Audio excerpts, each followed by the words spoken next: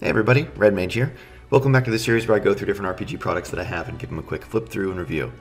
In this one, I'm going to be going through 3 upcoming old school essentials adventures that I kickstarted and that should be coming out sometime relatively soon. I'll put links below to where you guys can get notified about them as they come forward and keep an eye on them, but they're not out yet. I wanted to say sorry it's been so long since I did a video. I basically just took the entire month of July off. And then things have gotten really crazy.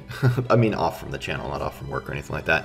Things have just gotten really busy, and I don't know how regular I can be in producing these videos, but I'll do what I can moving forward.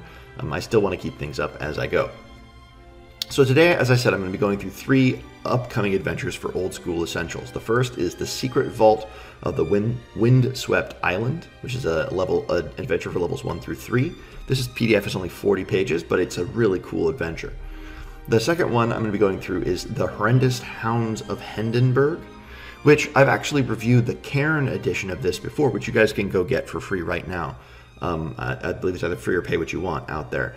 But this is a kickstarted version of it. It's been updated, it's been expanded, and it's been converted over to old school essentials. So you should check them out. This is by the Merry Mushmen.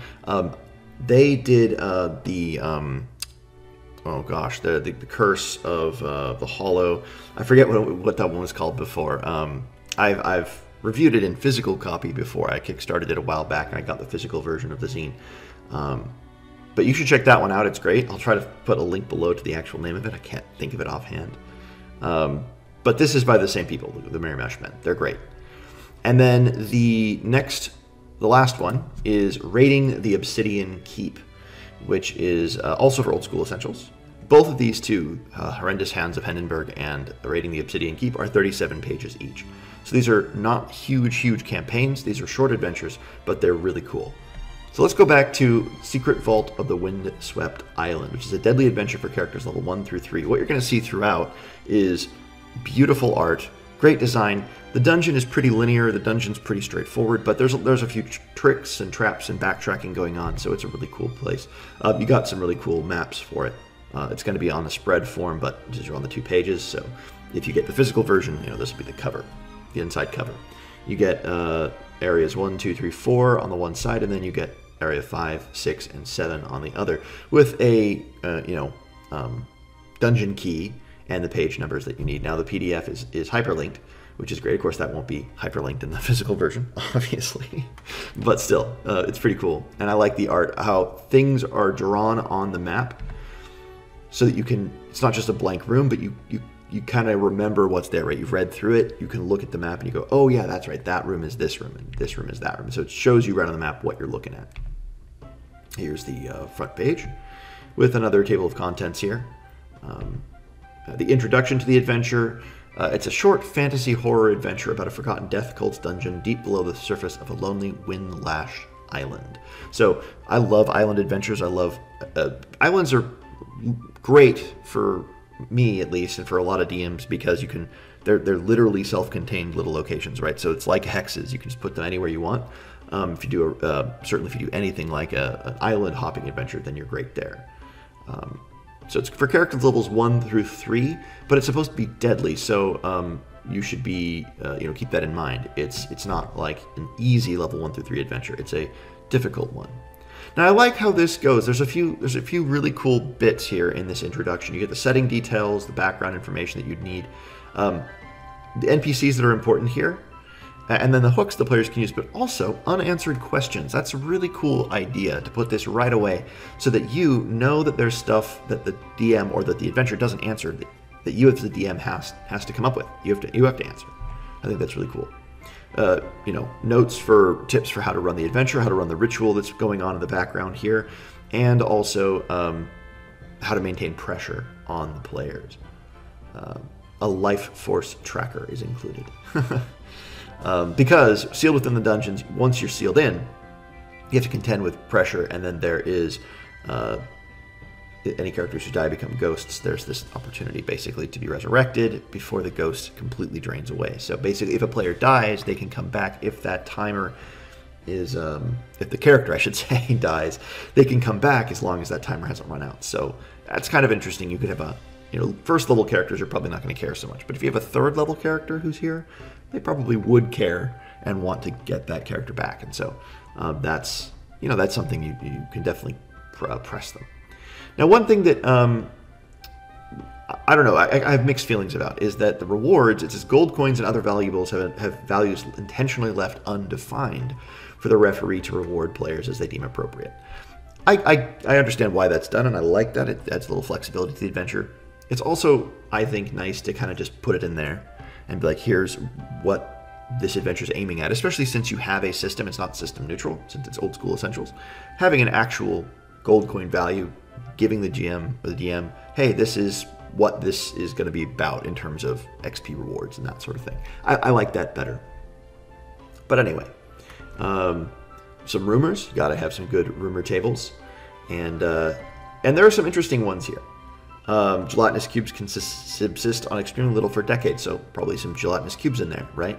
Death deity disciples can traverse the dead realm. Okay, so if you do something with the dead, maybe you can come back from the dead. Like there's some things here that are really useful for the adventure. I like those. I really like those. There are some others that are a little less interesting to me here. Now, prayer, for example, prayer to a lawful deity on the island protects from the curse. That's one of those rumors where, if you just give it to the player and say, here, use the rumor you start out with, that's not cool. If it's part of like seeking out information and they're talking to NPCs and they talk to an NPC who probably doesn't know what they're talking about or who is hyper zealous for a lawful god, and you know, obviously their prayers will always work anywhere, then I could see that rumor being good. As long as the players can look at the source and say, okay, should we trust it? If it's just DM fiat, here, you start with this. This is a rumor about the island. I always feel bad about those, so keep that in mind if you're going to run these false or partially true rumors. Here are some descriptions of the outside of the island, the beach and the summit, and how to approach it. I like how it's laid out. It's very clear. Bolding, bullet points and bolding make it very, very clear what you're looking at here. With the Crimson Ant Swarm, monster stat block set in black, very, very easy to read. I like this quite a lot. Very well designed. This whole book is very well designed. A Cornered Merman, Tide Pools, a Submerged Grotto, the Murky Lagoon, the Path to the Summit, the Giant Hermit Crab. Again, really, really cool. Just easy to read. I think that's really cool. Also, you'll notice at the bottom of every page there is a page number, but next to it is the name of the area that you're looking at, which is very helpful at a glance. Great piece of art there. Entering the dungeon, there's the ant swarm coming at the players. Dungeon details, general dungeon details. Unlit, stairs, stone doors, ancient script. Really cool stuff. And I love the layout of the rooms in the map. Again, you have the map on each page, very easy to understand where you are. And you have in red where you're coming from, what are the areas connected to it. Area 5, Area 3, Area 2, and the South Beach, and Windswept Summit. So you know exactly where you're going. Very easy to navigate. Now, these aren't hyperlinked. I would like that, but that's okay. It's definitely not a big deal. It's very easy to read as you go through. And there's great art on each of these rooms. I love these like hieroglyphs in room 2, the gemstone frescoes. Really cool. And look, I like how there's a little map in the top right of this 2-page spread. So again, if you have it in physical form, you're going to open up every 2-page spread. You're going to have a map and some artwork and the room details. Really cool. The pit obstacle with a gilded chest at the bottom, spiked pit, great idea, classic trap. The ceiling shaft and the malnourished cube. I love that. It has subsisted on very little for many, many years. An emaciated and especially difficult to detect gelatinous cube specimen. That's cool. Runed glass corridors. There's a really interesting trap, sort of, or like extended trap. Arcane runes, corridor traps, and spirals to the center. And again, you've got great art that on these 2-page spreads that shows you at least a kind of a hint of what things are supposed to look like. So if you need a little bit more flavor for you as the DM or for the players, you can describe what you're just looking at. I like that a lot. The Great Hall of Red Sand. This is room 5. This is to the right. I like this a lot. And again, you have on the map that little key there, which looks, if you look at the piece of art, it looks kind of like what you're looking at there. And so you're going to remember, if you're just looking at that first page, what's on each room. But you don't have to remember because it's all right here. Very easy to read. The ceramic bowl of bones. That reminds me of the Black Cauldron or something. Really cool. Reassembling skeleton, forever reanimating skeletal remains of wretched humanoids, condemned to an eternal undead existence by the death deity. They're slow, can always be outrun. That's an interesting fact. Nearly imperishable, and they're undead. There's a floor tile puzzle in here. An extraplanar vault with a red agate statue and solid statues of silver knights. And the ceaseless stalker with an ornamental sword in the middle. Bloodthirster. You get some magic items. Bloodthirster, which is a magic item, is a cursed sword with a special purpose. It's very cool. Detects humanoids, detects magics. You can see invisible creatures. It has a blasphemous blessing. And has alignment power. Lawful foes hit by the sword must save versus spells or perish in a terribly gruesome display of melting flesh and viscera. In one turn, the skeleton rises again as a reassembling skeleton. The sword must be used to slay one humanoid every 72 hours, or it will assume control of the wielder to act out its endless desire for violence. So, not something that you're probably going to use as a lawful character, but certainly if you have a chaotic party, or if there is a villain who wants to get this, or perhaps you're trying to keep it away from someone, or you're trying to destroy it. It'd be a great magic item to have to seek out. The Apostate Key. When held by ghosts, that's really cool. It's a sentient mace. And ghosts. Souls trapped by a convoker. Their incorporeal existence in the mortal realm is prolonged for a brief time. And how they work. Unique reassembling skeletons. So if you want to have a really interesting skeleton that comes to, because they keep on coming back, right? They're going to be slightly different each time. That's a cool table to have. Sea salt crystal exposure. What happens if you're exposed to this? There's some interesting ones here. Involuntarily shed crystal tears for 1d6 plus 1 turns, but can read languages as the magic user spell for the duration. Or a favorite weapon made of salt crystal grows over the entire arm. Whoa. Or a capricious and playful halfling-sized figure of salt crystal sweats from body. It likes to steal items and be chased. These are really weird, but they're cool. You could certainly have them in a certain tonal game. You have some pre-made characters here at the end. Sam Killjoy. And True Believers for the people who kickstarted it. The gaming license and the Life Force tracker there at the end with the back page. So the secret vault of the Windswept Island. Highly recommend you guys check this one out. It seems like a great adventure. I haven't run it yet, obviously. I just got it just a few weeks ago. Haven't had a chance to run it, but it is cool. And I'm building up more and more and more and more island adventures for my inevitable pirate campaign. And this is definitely going into my pirate campaign when I eventually run it. All right, the next adventure, as I said, is the Horrendous Hounds of Hendenburgh. Now, there is a cover page. I didn't. It's a separate downloadable file, and I just didn't think to to put it on here. But you guys can check it out. They'll have tons of art on the links that I'll include, and there's art in this book that's great. So the Horrendous Hounds of Hendenburgh. Now, if you guys have seen my, it's a great piece of art. If you guys have seen my review of the Cairn version of this, you'll know the basic idea. It's the same thing, but it's been expanded, and that's the note here. Converted to OSE, developed, some of the locations are developed, and the Tyrant's Tomb has been extended from 9 rooms to 24 rooms. So it's become a full dungeon. 9 rooms is a pretty small dungeon. 24 is fairly big, and that'll take you a few sessions to get through. So, really cool. The Hounds of Hendenburgh. Great piece of art there. So essentially what you have, I'll read through the introduction this little bit. Terror roams the dark and brambled paths of the Cryptwood. A pack of giant demonic hounds rule the night, savaging those foolish enough to brave the forest. The villagers of Hendenburgh cower in the shadows of the ancient boughs as each sunset heralds new horrors. So there's some bandits, there's some witches, there are mercenaries and adventurers who like to be called knights. And then there's the townsfolk and lots of cool people in the town. It's a really well-developed town, a really well-developed set of factions, people, and interchangeable connections. Essentially, you have this lord, this tyrant was killed. Oh, he died, and his hounds were famous for being horrific and horrible. And basically, these bandits uncovered the tomb, accidentally freed the guy within, and now the hounds. He's bound, the evil guy's bound, but the hounds are roaming around, and the villagers are getting eaten, and they need help. So, lots of cool things, lots of cool ways to approach this. There's different ways of defeating the hounds, and it's open-ended. There's no objective. Though no objective is assumed for the adventure, it is likely that most parties will wish to rid the Cryptwood of the hounds. There are 3 ways to do it. Priests can conduct a ritual, the crones can help, or you can make a deal with the tyrant if you free him. it works, but probably a worse fate in the future. Hooks. The Wounded Bandit, different hooks, so I'm not going to read through them all, but the Wounded Bandit offers information in exchange for his freedom. He claimed that a ruined manor within the cryptwood holds the key, the treasures of a long-dead tyrant. So there's a whole bunch of hooks that you can throw in here. I love that piece of art. Such a good one. It gives you a sense of the cryptwood and how it relates to the village of Hendenburgh. Tight growth of trees. I remember the art that was chosen for the Karen edition was public domain, but it was really good. I liked it, and this fits with it. It's obviously drawn for this. Very unique style, but it fits with the adventure and the tone of it really, really well. A great map of Hendenburgh. I love how this works. Now, it's not hyperlinked, but that's okay. Again, hyperlinked maps are just like my thing, but they're not necessarily, they're not needed for sure.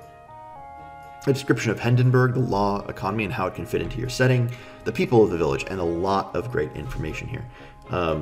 Important areas are important things are underlined, which is cool. So particular locations, heretical ideas is underlined because down here there's a bit of information about those heretical ideas.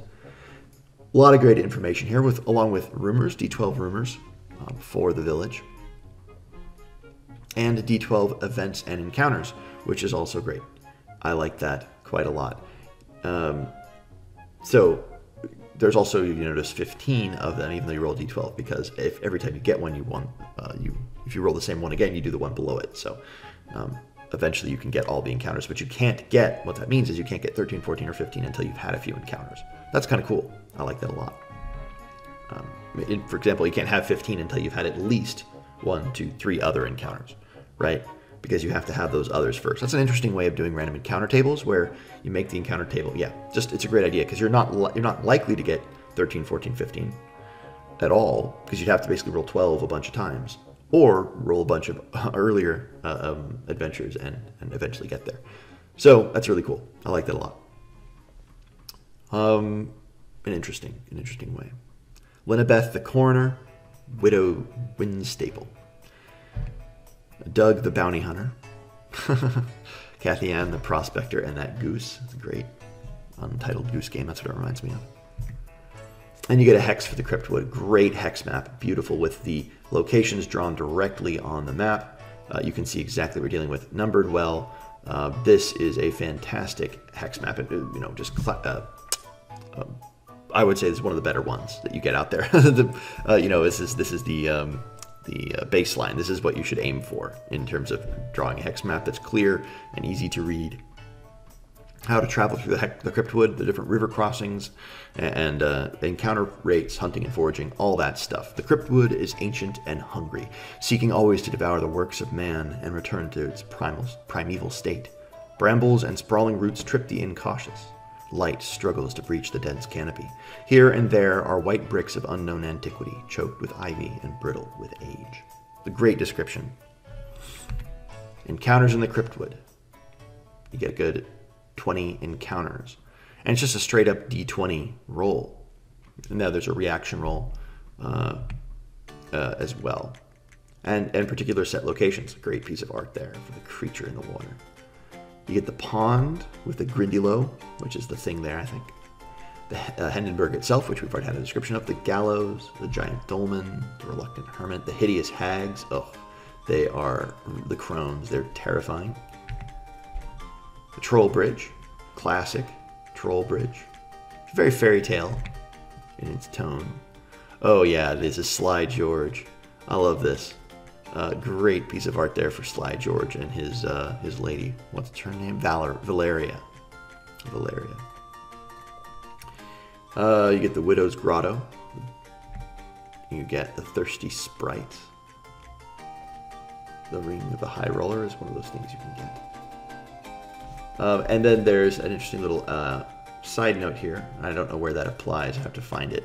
But it says time to bust out another adventure. So obviously somewhere on here. There is a hook. Oh, there it is. The armoire, dripping with icicles, leads to the lands of fairy. Oh, gotcha. Okay, it's right here. It's the armoire in the Thirsty Sprite. Well, that would fit with any number of adventures I've reviewed on here before. And that means that this fits into a lot of different games. This is one of those ones that I am, you could easily fit into a Dolmenwood campaign. And Dolmenwood the physical release is just a few weeks away, I think. So it's on my mind. This would be a great adventure to fit into Dolmenwood. It connects right to that. And you have the troll, and you have the crones, and you just have this very fairy tale sense. There's pixies in here, yeah. And then you've got some actual dungeons. The Invested Silver Mine, with the above ground and below ground locations. The mine itself, there's giant spiders down here, or brain spiderlings. Ugh, gross. There's a powder room with skeletons, a strange fossil, some corpses, a blind king's throne. Ugh, horrifying. The queen's lair, brain spider the size of a pony. Great. The ancient villa. This is where the tyrant sleeps. With random encounters, roll a d10 every other turn. You're going to have a lot of encounters. A lot of encounters in this place, because most of these seem like fights, right? Feral lairs, 2d4 giant bats, vengeful aspirations, rats, mournful apparitions, highwaymen, flying monkeys, ghostly screams. Well, ghostly screams, I suppose, aren't. The ground shakes, and a discarded rusty door shed clangs as if kicked by an invisible foot. So there are some that are not so combative, and you're going to be rolling, I think, a random encounter or reaction tables for them anyway.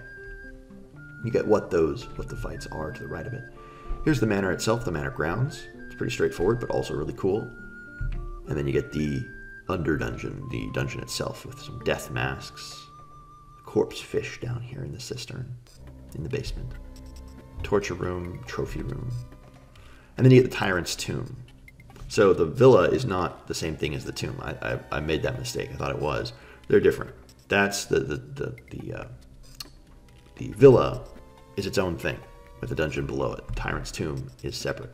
You got an automaton, the tomb guardian. 5 rooms here on this floor with some great art there. Horrifying. And the chained king to the left in that piece of that fresco. It's great.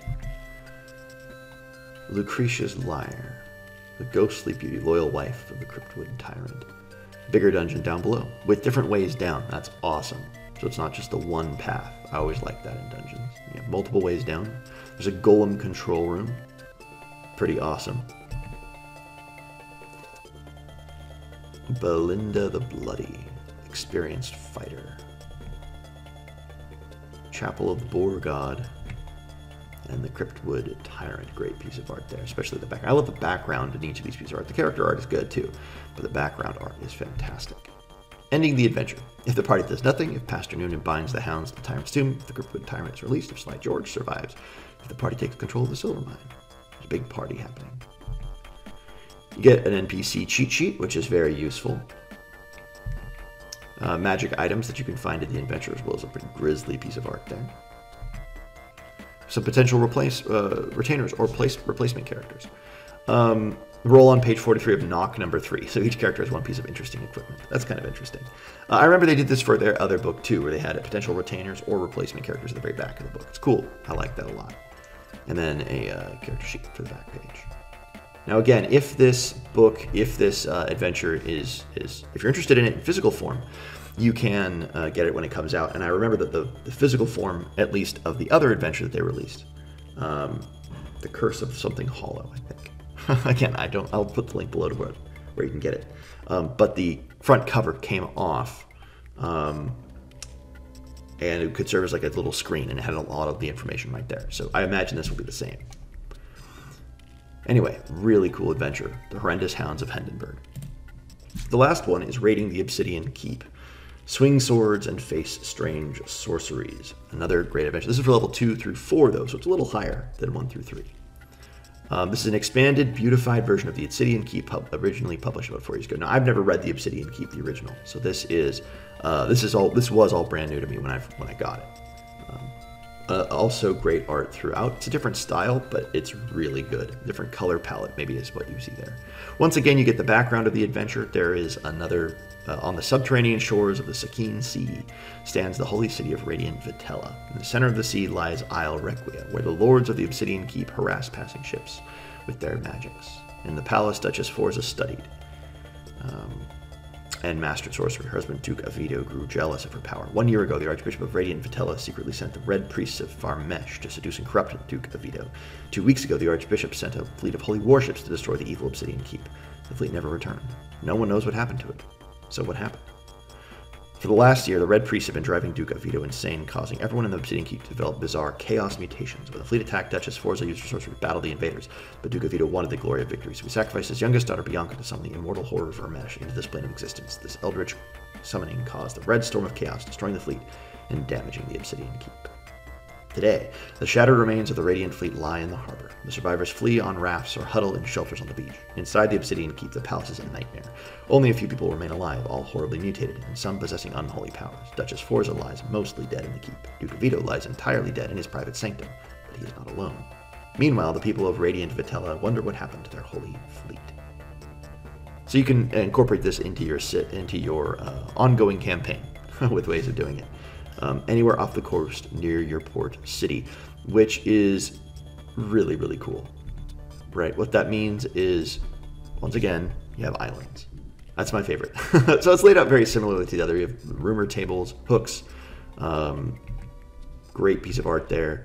Harbor of Death. So this is the bay that you're approaching. It's kind of like a point crawl, right? So as you go through, you're going to encounter this, this, or that. You move forward through it. Yeah, point crawling the bay and how to do that. I think that's really cool.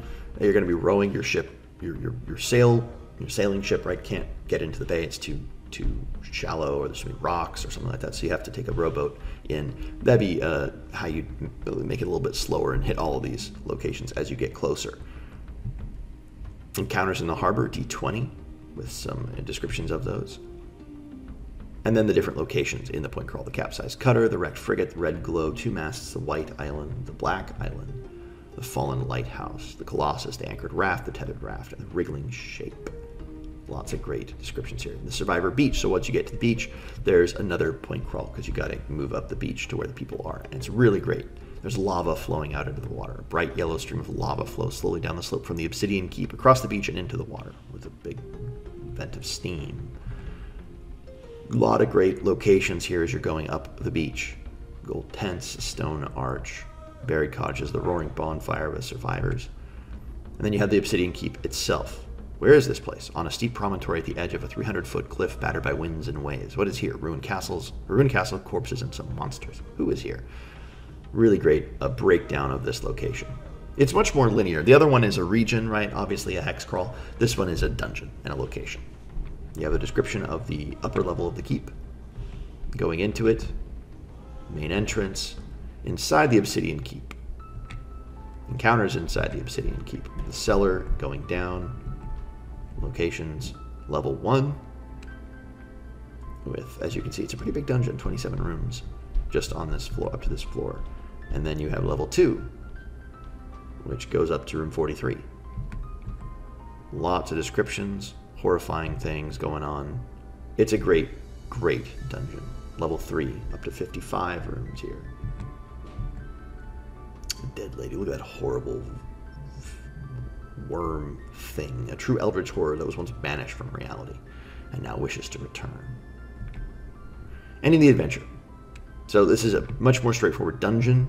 Highly recommend you guys check it out, though. It's really, really cool, too.